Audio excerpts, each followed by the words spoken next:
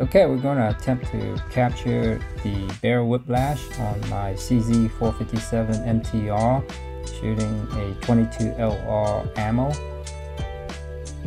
The barrel whiplash is pretty pronounced as soon as the ammo leaves the barrel.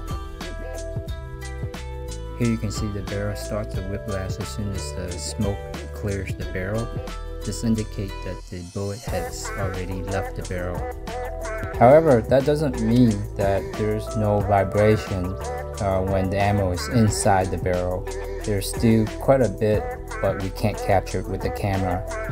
That's why it's pretty important to have a barrel tuner to compensate for the shockwave.